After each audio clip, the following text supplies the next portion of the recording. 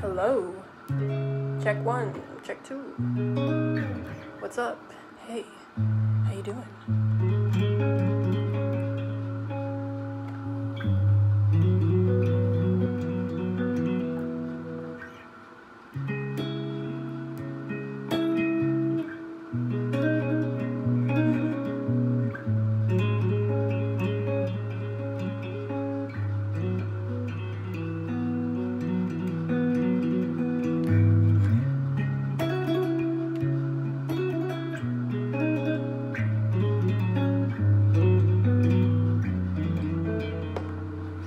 So, recently I released a song with Xavier Omär called Bon Iverre, and I played guitar all throughout the song. It's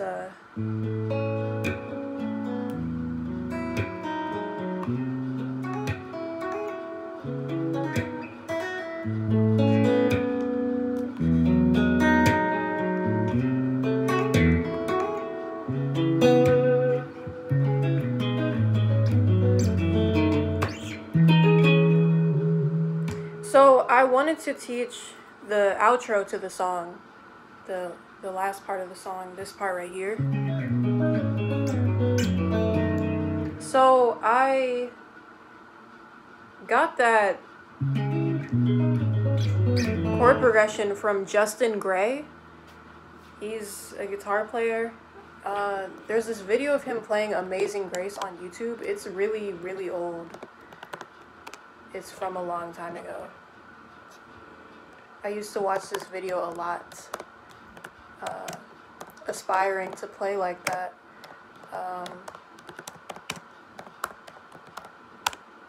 Yeah, the video is called Justin Gray Plays His Version of Amazing Grace. And like 30 seconds to a minute into the video, he plays something like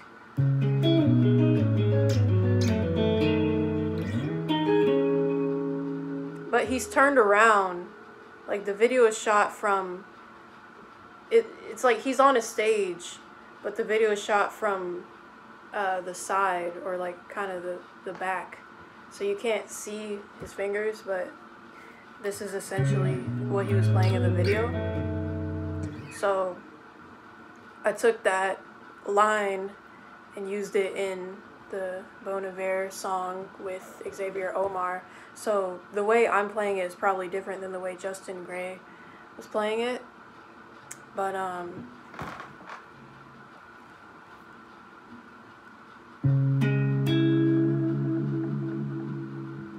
the comments are disappearing too fast. I'm not reading them soon enough on here. So this first chord is a C sharp minor 7. Well, actually, it's not even really a C sharp minor 7, it's just a C sharp minor. I'm not actually playing the 7. I'm playing the root, the 5th, and then the 3rd. Yeah.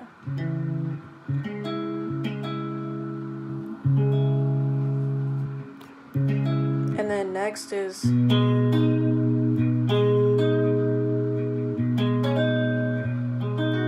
I was thinking of this as like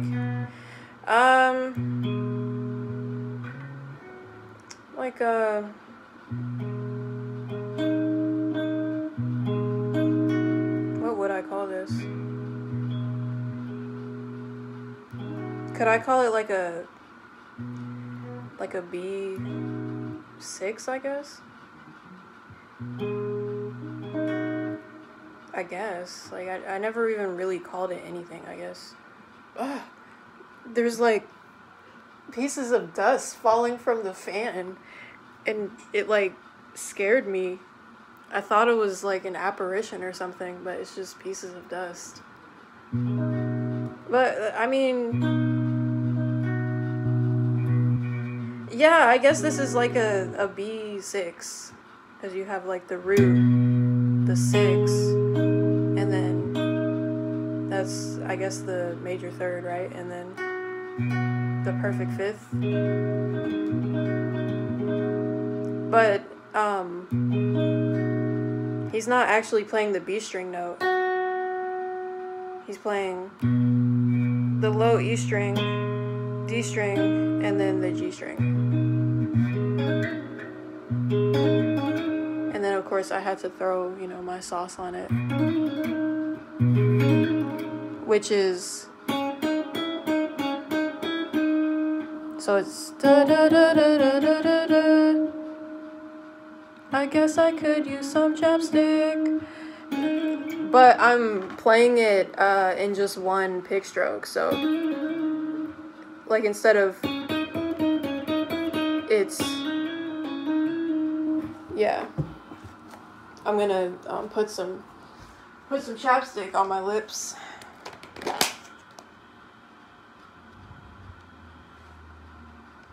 Well, it's actually shea butter, but like, you know, I'm using it as chapstick though. So yeah, so it's like just one pick. The first note is picked, and then the rest of it is hammer-ons and pull-offs. So it's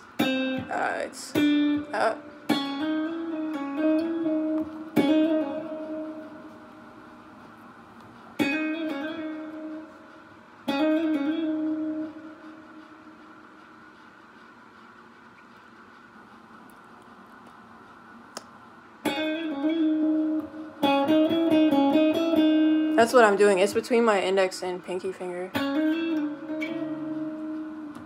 But I'm doing it with the chord, so it's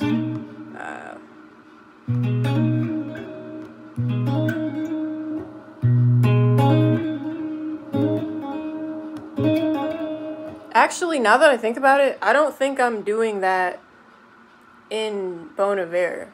That's something that I do, like that little embellishment, but I don't think I'm doing that in Bon Iverre. I think I'm actually just doing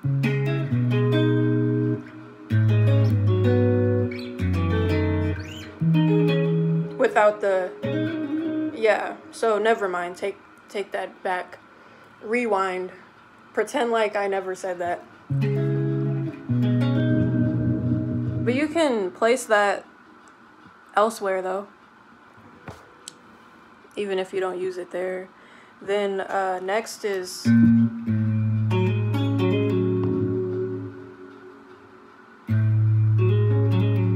Tree Marie. I used to have a friend in high school named Trina Marie.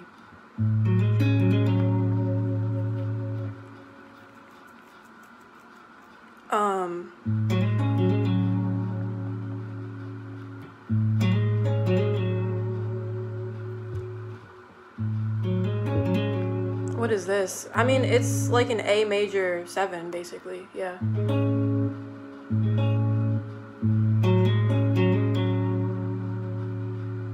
But instead of playing it like this, like how you usually see it, I'm actually playing it without the middle finger note, without the B string note.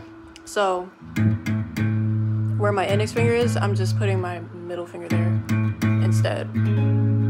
So that way my index finger is free. So I'm putting it on the 4th fret, that way I can get the hammer on, the ring finger hammer on. I guess I used a little too much shea butter there.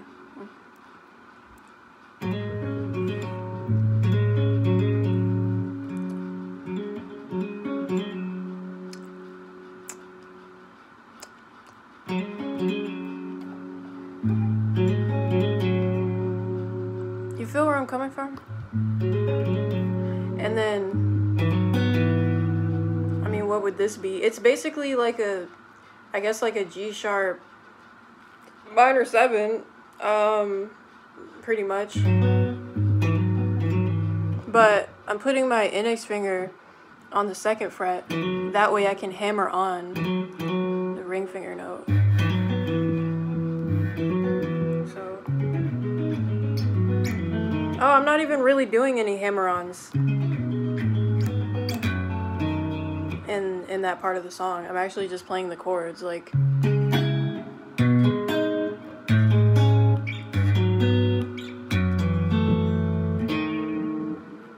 So after the G sharp minor 7, then you'll play an F sharp minor 7, which is the same shape slid down 2 frets. And then the ring finger note, I'm replacing that with 1st fret of the D string, so it's.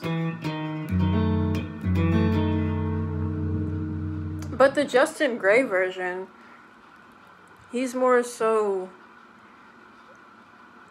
He is doing like the hammer-ons and pull-offs, I think. I haven't really heard it in a while, but it's like,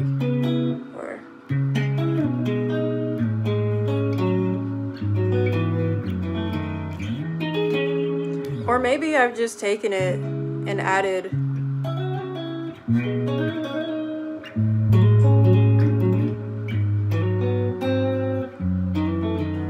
I guess the hammer-ons and pull-offs just come from me adding my own like feel to it, I guess. I'll have to listen to his version. I haven't heard it in a while. And then it ends on an E major 7. So like this, but instead of with the middle finger on the B string, I'm just moving my middle finger to where my index finger is. So instead of index, it's middle. So then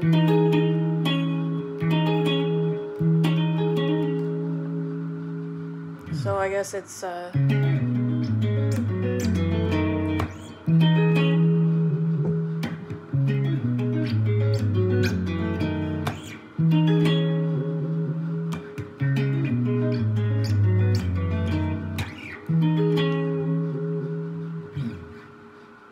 yeah, pretty much. Yeah, that's the part. And I guess I'm playing it in like triplets, I guess, like triplet, triplet, triplet, triplet. I guess you could count it like that.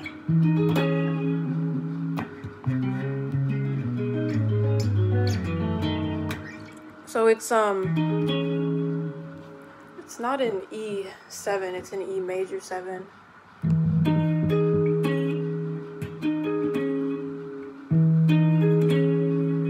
An E7 would be this. So a dominant E7 has a major 3rd and a minor 7, whereas a major 7 has, now I'm speaking gibberish. A dominant E7 chord has a major 3rd and a minor 7 interval. That's what makes it dominant. My thumbnail is so short. And then, because it snapped off the other day, but it's okay. I'll just grow back. I just hate having like really short thumbnails. But anyways, a major 7 chord has a major 3rd and a major 7 interval.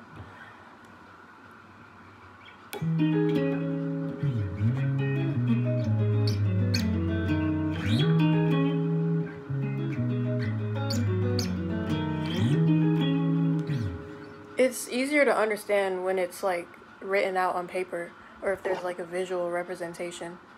Oh, I guess I could draw a picture. Oh, here goes some printer paper.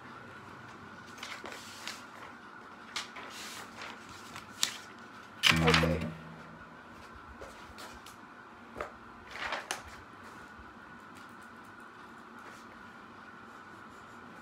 So, I'm actually a right-handed guitar player, but I write left-handed.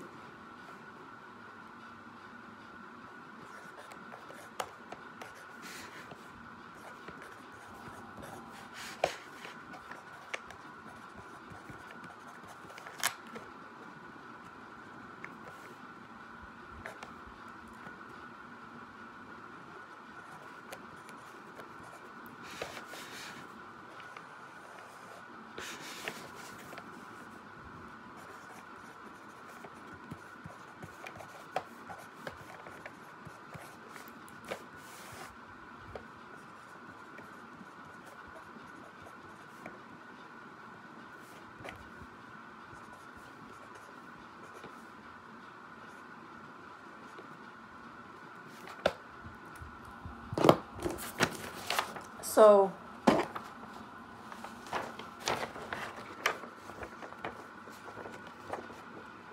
major 7 chord, the intervals are, wait, is it backwards? Is it showing up backwards?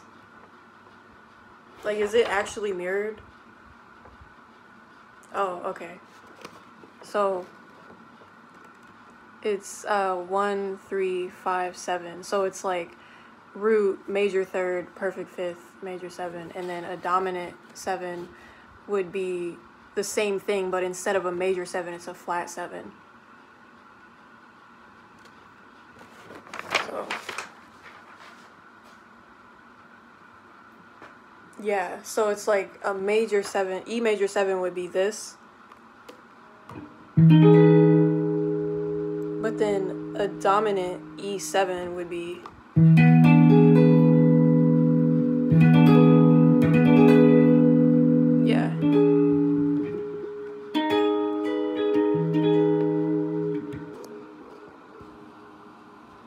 yeah, so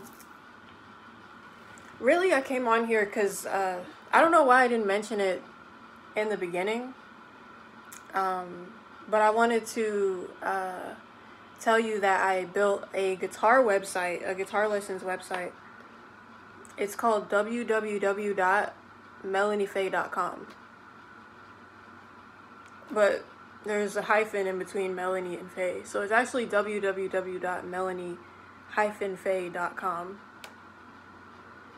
So you can go on there and you can book online lessons with me, because I'll be here teaching.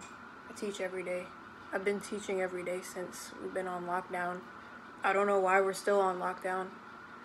I don't think every country is. I think it's just us, just America. But yeah, you can also buy my merch on there, or buy my music on there. Yeah.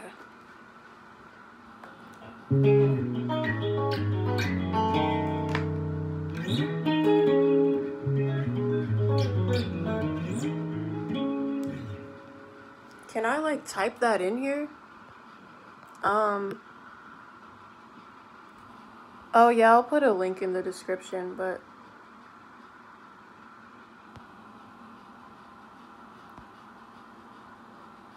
wait, can I?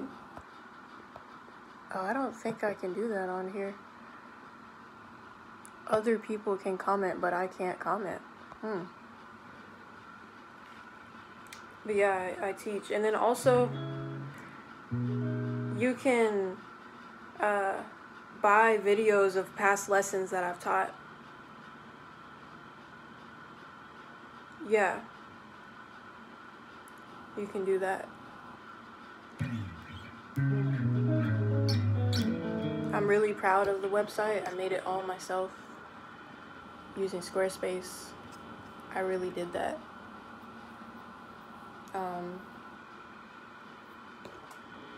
Yeah. So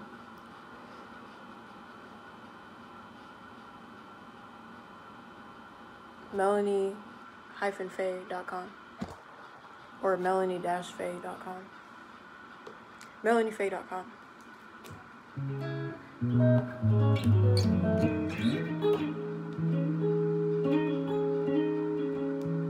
Thank you. Yeah, that's what we're shooting for, that Squarespace sponsor. We need that. Run it up, Squarespace. Alright, I'm out.